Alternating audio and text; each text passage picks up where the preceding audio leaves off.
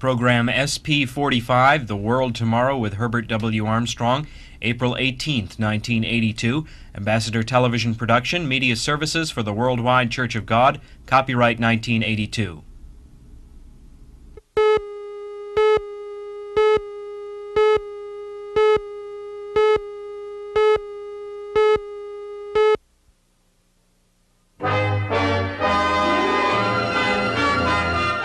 The World Tomorrow.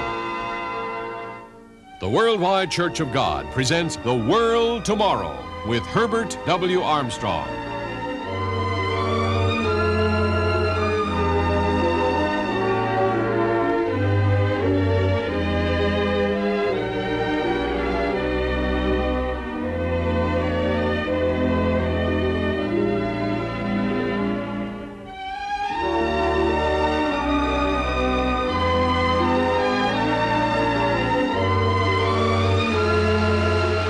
Ladies and gentlemen, Herbert W. Armstrong. Has anything ever been so misunderstood as the gospel of Jesus Christ? People simply do not understand it. It was not a tawdry, sentimental message saying sweetly, "May this message be a blessing to your hearts." It was a hard-hitting message telling people what was wrong and what is causing all of the troubles in the world. Do you know that Jesus Christ came into the same world that you and I live in today? Of course, two changes have happened to this world in these 1950 years. The world has progressed into awesome progress so far as technological, mechanical, and industrial production is concerned in dealing with matter, dealing with things that come out of the ground. But when it comes to man dealing with man, our troubles have escalated. And we're living in a world of appalling evils and appalling troubles today, everywhere on the face of the earth. Never has the world been in such trouble as it's in today, in every part of the world. Jesus' message was a very practical message. It was a message showing how we could have utopia here on earth, how we could have peace, why we don't have it, and why we have the troubles. We could have more progress than we have industrially and mechanically and materially. We could have even more, but we don't need to have the troubles. We don't need to have the evils that are besetting us and all of the unhappiness, the sickness, the diseases, everything that is wrong in this world. When Jesus preached, people were astonished at his doctrine. You read of that in Matthew 7, verse 28. When he finished speaking, people had never heard anything like it before. It was different than anything that other speakers were saying, different than anything, any religion that they had heard preached, and people have not heard it since. Do you know that that gospel was suppressed within 22 years and was not proclaimed worldwide, not proclaimed to the world for 1900 years? Until 1953, on the most powerful radio station in the world, Radio Luxembourg in Europe, when I began to proclaim that gospel to Europe after it had been proclaimed coast to coast all over the United States and Canada.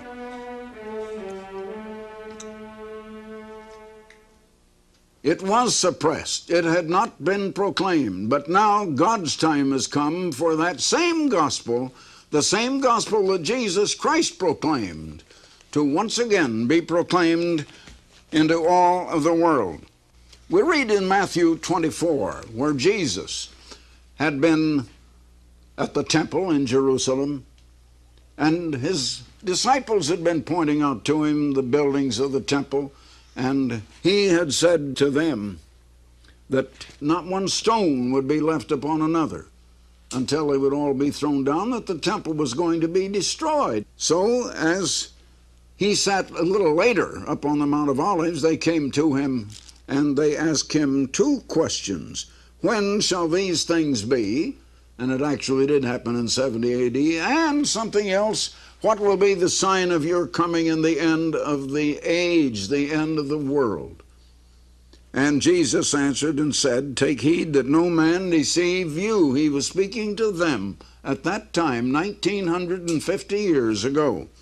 Take heed that no man deceive you, for many shall come in my name, saying that I am Christ, and shall deceive the many.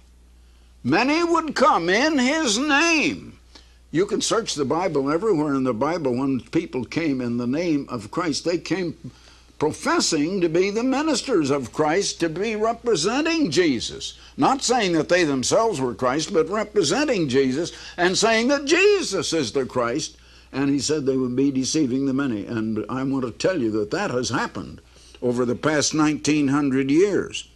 And so, coming down to verse 14, he said, and this gospel of the kingdom.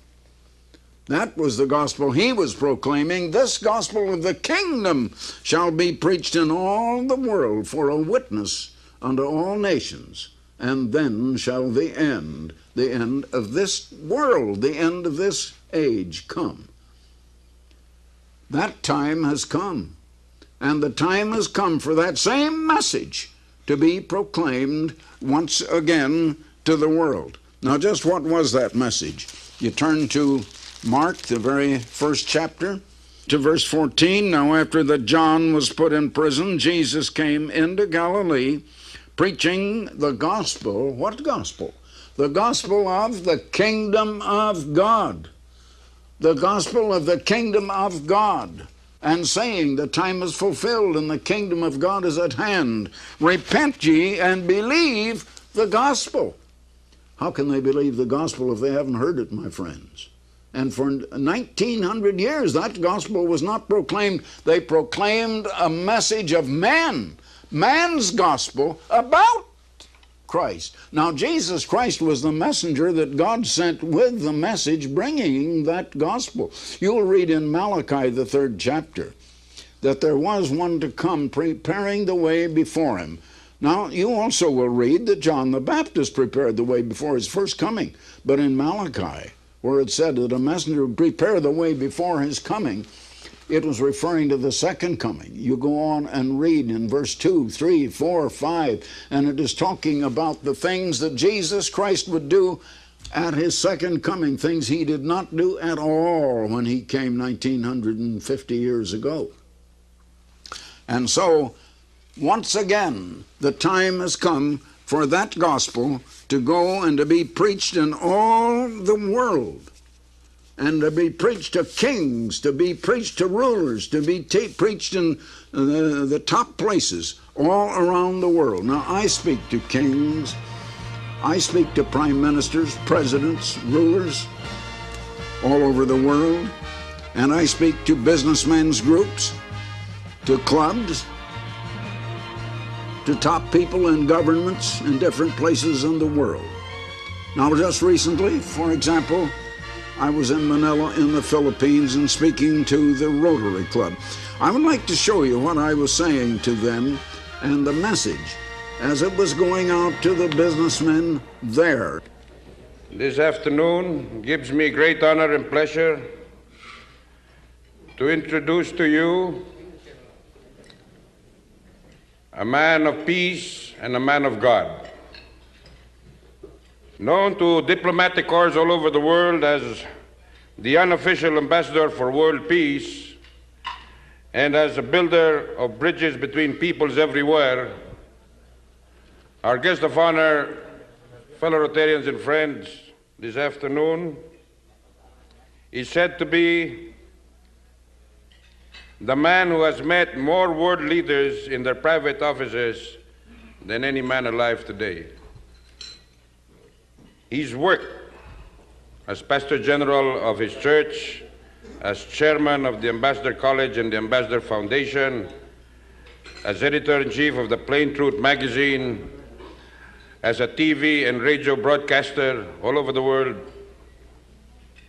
I now ask each and every one of you to welcome and to listen to the message of peace given to us this afternoon by none other than Dr. Herbert W. Armstrong.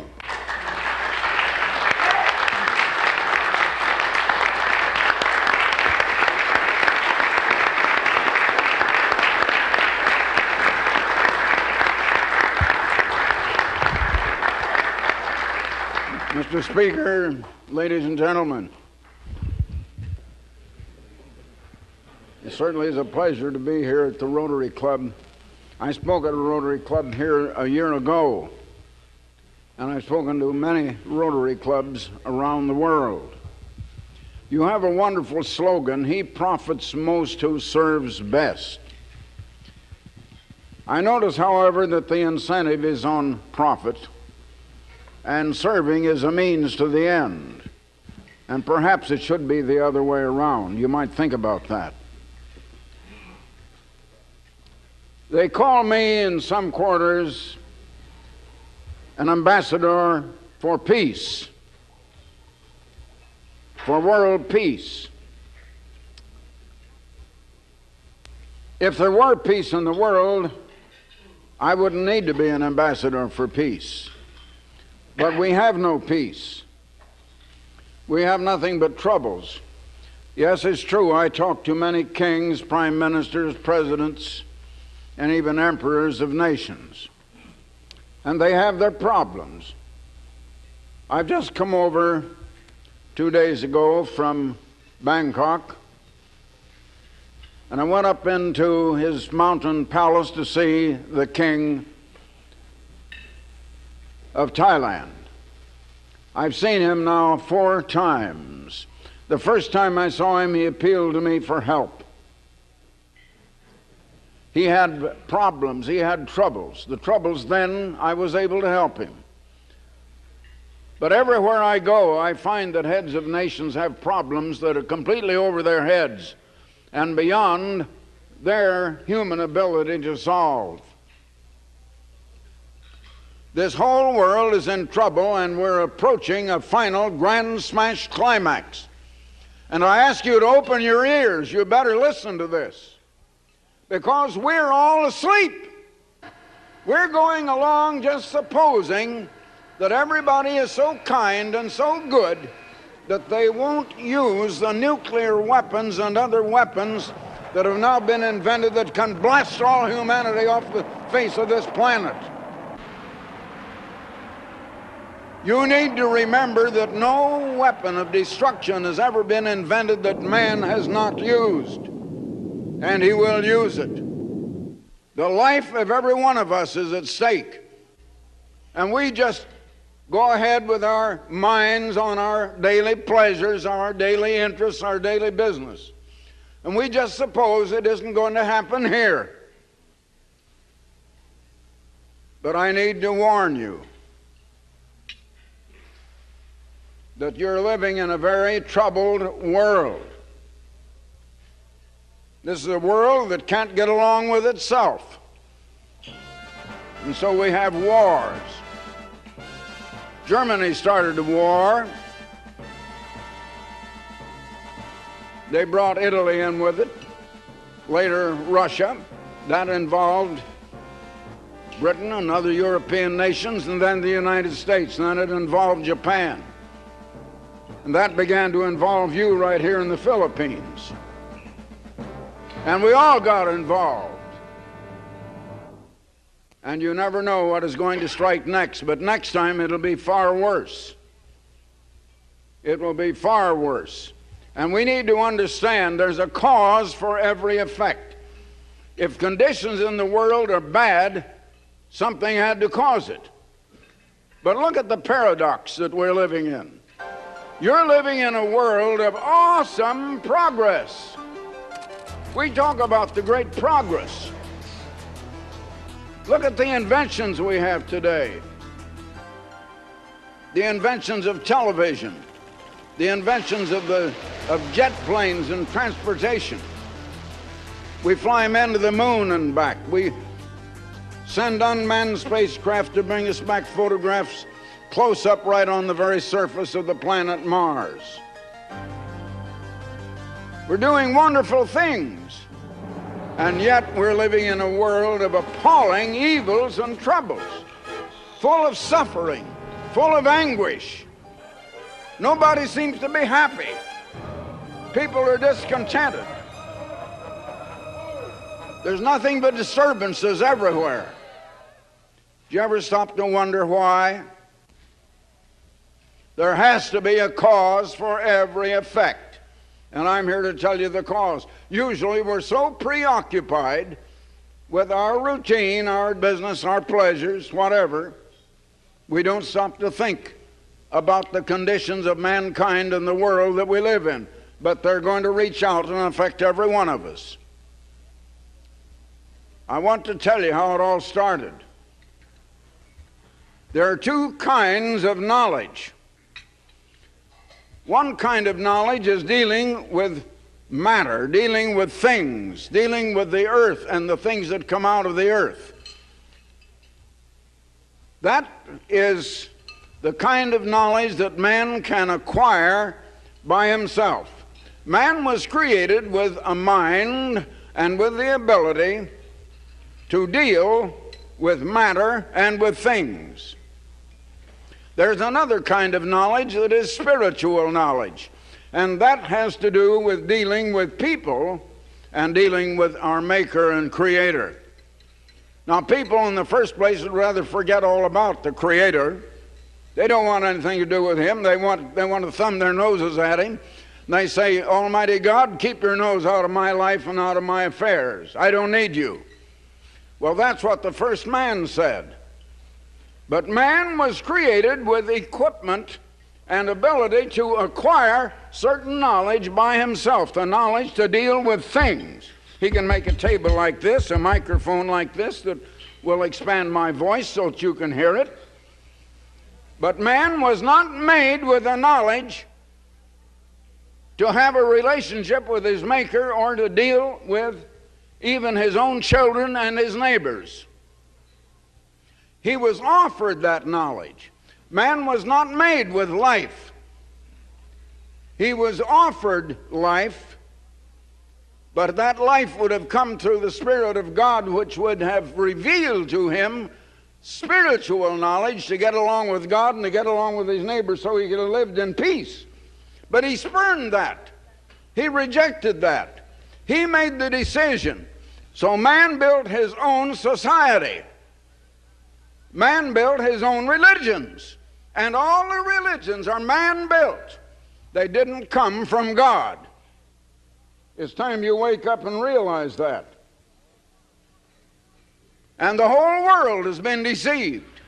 Man has built his own economic system. It's far, far from God's type of system. Man has built his own social system. We have our own educational system, and it's entirely materialistic. But in the colleges and universities, as I say, we teach law, we teach sociology, we teach psychology, and they don't even know of what the human mind is composed. Well, I'm here to try to wake you up. I am a voice in the wilderness of religious confusion, of economic confusion, of educational materialism, of social confusion and unhappiness, trying to cry out for the one cure that there is, and that cure is going to come to us in time. Now, man made his choice, and he's built his own civilization. We all were born into this world. We grew up accepting what was stuffed in our minds in the kind of education and school system that we have had. And people today continue to reject the revelation of our own Maker. We're ashamed even of our Maker who designed the human mind and the human body. Why should we be ashamed of one who is greater than us and who is love and has loved us enough to give his own Son to die for us, to pay the penalty of our wrongs, our evils, our transgressions, of our hurting one another? But let me tell you something. He isn't going to forgive those things until we come to realize how wrong we've been, until we change our minds, until we turn the other way and begin to live the way of the life of God. Now, what is God's way of life? It's the way God himself lives. You read in the first chapter of John in your Bible, in the beginning was the Word, and the Word was with God, and the Word was God. And in him is life, L-I-F-E. You don't have life in you. If you've been believing you have an immortal soul, someone's been kidding you and deceiving you. You don't have. You have a temporary existence. And eternal life comes only as the gift of God. Now, I speak on the authority of that God, and I am his messenger here to give you that message. You take it or leave it. I'm not here to try to convince you of anything. I'm just telling you. Now, God Almighty, the Creator, is working out a purpose here below. He has a master plan for working out that purpose, and that master plan is taking 7,000 years. We're about the end of the first 6,000 years, and in this 6,000 years, it has been the purpose of God to let man go the way he's going, live the way he wanted to live, just with what knowledge is acquirable by his own efforts, rejecting revealed knowledge, and to show him where it leads until he gets a stomach so full of it that he doesn't want it anymore and doesn't want to live this way any longer. We haven't come to that place yet. You people haven't come to that place. You still like this world pretty well. But we're going to come to the place where no human being would be left alive if God Almighty didn't intervene. It's going to get that bad. And conditions are worsening day by day and year by year right now.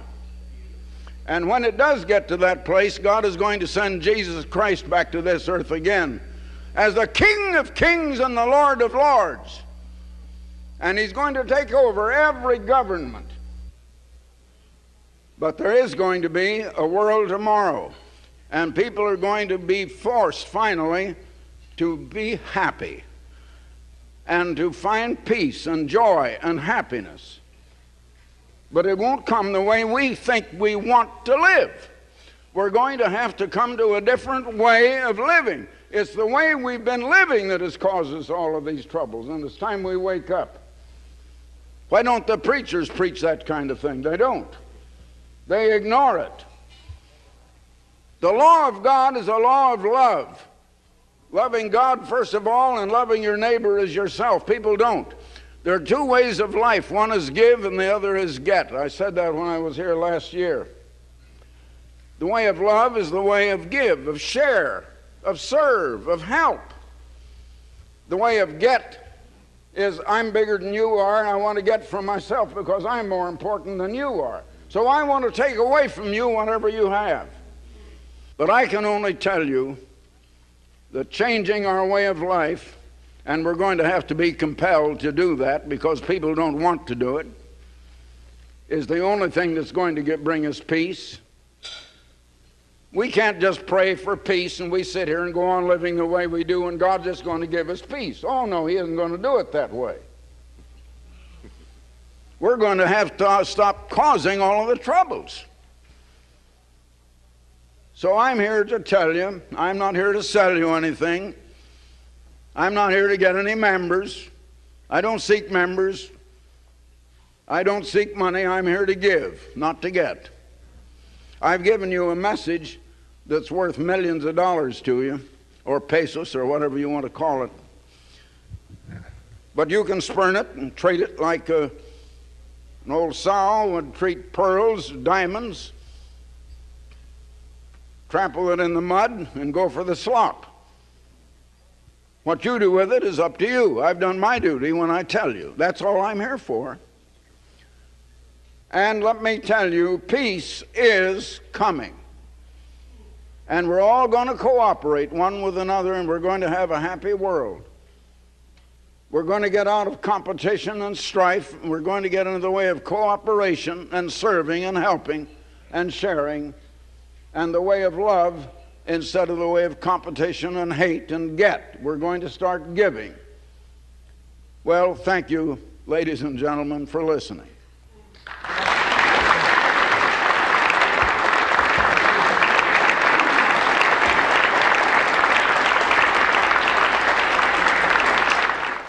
And that was my address before the Rotary Club in Manila, the Philippines, in the spring of 1982. And now, before closing, I want to offer you a free booklet. What is the true gospel? For 1900 years, that gospel was not proclaimed. What is that gospel? I have a booklet. What is the true gospel? Now, there's no cost, no charge, no request for money, no follow-up. I'd just like to give you this booklet. And also, I would like to send you a year's subscription to the most enlivening, the most interesting magazine, a magazine of understanding, the most interesting mass circulation magazine in the world, The Plain Truth. A magazine now with a circulation of more than 4.5 million subscribers, and going on toward 5 million now, and coming up month by month. It starts in with an editorial written by me, Utopia, nearer than you think. Then here's an article, the surging red tide in Central America. The Plain Truth will keep you up on world events and how they're fulfilling biblical prophecy and the real meaning of them. Then there's an article that I wrote 55 years ago, 7 years before the Plain Truth even started. What's wrong with the younger generation? You'll get a real chuckle out of that article. Here's a story on, will you ever get out of debt? Well, that's the cover story. That's the main cover story of this issue. Here's another article on Britain today, the slow, soft slide downhill. What is happening to Britain? Here's one teaching your children the true moral standards. Well, you want to read all about these things in the Plain Truth magazine. There is no subscription price. We have nothing to sell. There's no follow-up. We'd like to send you a year's subscription. Now, just send your request to me, Herbert W. Armstrong, Pasadena, California. That's all the address you need. Just Herbert W. Armstrong, Pasadena, California, 91123. Or you call toll-free. Call toll-free 800-423-4444. Now that's 800-423-4444, and if the lines are busy, please try again. We're getting more and more lines in all of the time so that you'll be able to get right through as soon as possible. Now in California, Alaska, or Hawaii, however, call collect. We'll pay for the call. Call collect area code 213. Area code 213-577-5555. That's 213-577-5555. And so, until next time, this is Herbert W. Armstrong. Goodbye, friends. For the free literature offered on this program, write Herbert W. Armstrong, Pasadena, California, 91123. In Canada, Box 44, Vancouver, BC. Or in the continental United States, you may call this toll-free number, 800-423-4444. In California, Alaska, and Hawaii, call collect 213-577-5555. If the lines are busy, please try again. The preceding program and all literature were produced by the Worldwide Church of God.